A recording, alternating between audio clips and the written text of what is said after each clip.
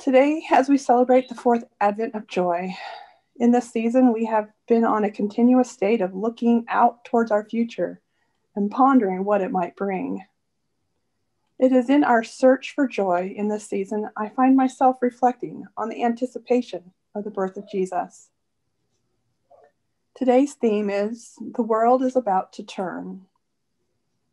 As I reviewed the worship help and began my preparations for today, I asked myself many questions, such as, how do I celebrate joy? How does the theme of the world is about to turn apply to me? What thoughts does this bring to my mind for reflection? I am greatly aware of how the birth of the baby Jesus changed the world. So I shifted gears. How does the birth change us now? Often we draw parallels of then and now, so I considered that. Waiting. We are definitely waiting. I looked at Luke chapter 1, verses 26 through 38, today's scripture. In that scripture, we have Gabriel, and he has already visited Zacharias and left him speechless because he needed more convincing to believe the words he was given. Next, we find Gabriel goes to visit Mary, a teenager, in the city of Nazareth. It was the 6th month of Elizabeth's pregnancy. Luke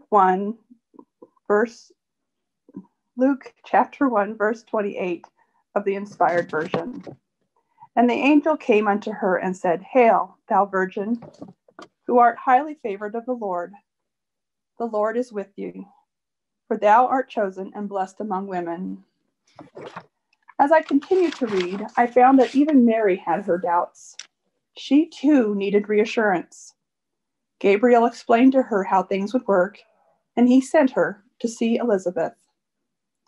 There together, they could share their joy. Elizabeth had hidden her situation for 5 months. Gabriel visited Mary when Elizabeth was in her 6th month.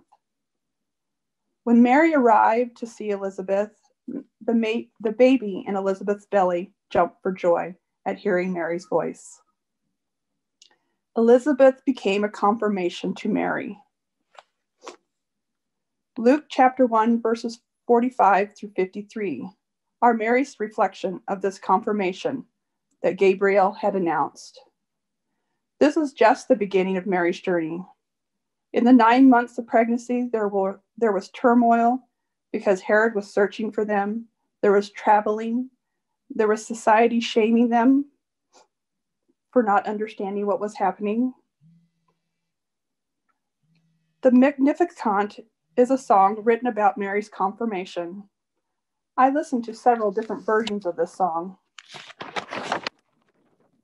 I really liked the Gregorian chant version, yet it didn't move me to a place of joy.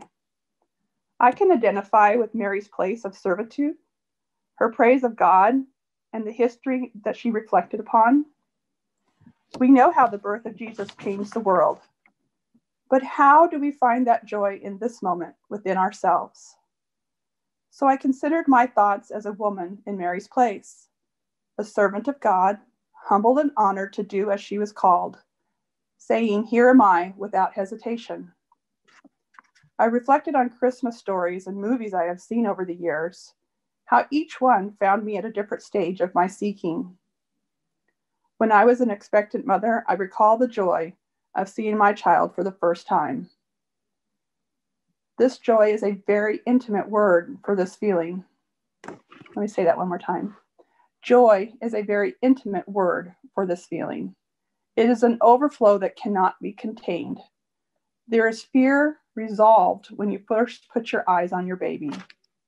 The feelings move swiftly, turmoil into peace, and peace into joy. Like I mentioned before, the Magnificat song did not bring me to a place of how I feel or see joy. Then a song came to me. A song that brings us before the baby, sets our eyes upon him, takes our doubts and resolves them, turns them into joy as he smiles upon us. That moment changes everything, for he sees you, he knows you by name, and he smiles upon you. Come rest in the newborn Christ.